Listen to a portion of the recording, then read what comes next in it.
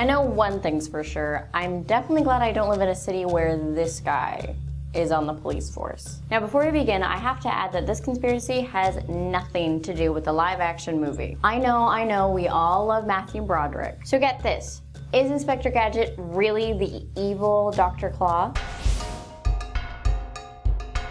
Inspector Gadget was an Inspector Clouseau meets RoboCop cyborg policeman that graced our Saturday morning cartoon lineup in the 80s. But this is what one conspiracy states.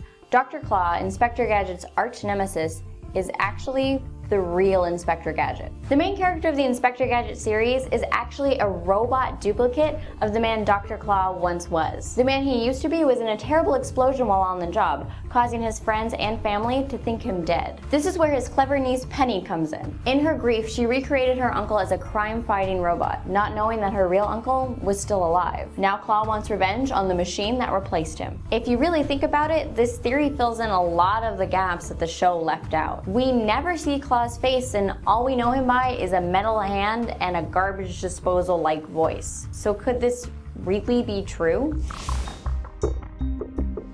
Well, this seems to pan out pretty well. Oh, but there's one thing I forgot.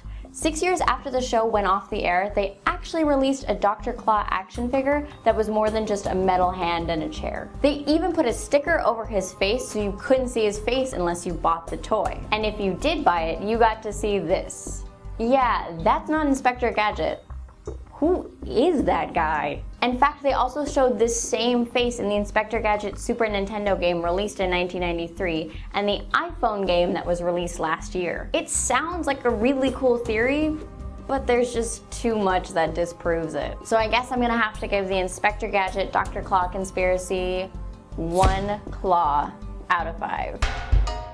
Thank you guys so much for watching this episode of Cartoon Conspiracy. If you agree or disagree with my debunking of the conspiracy, let me know in the comments. If you want to check out any of the links we reference in this video, look in the description. Click over here for a preview for next week's video, but make sure you subscribe to channel Frederator, and I'll see you guys next week.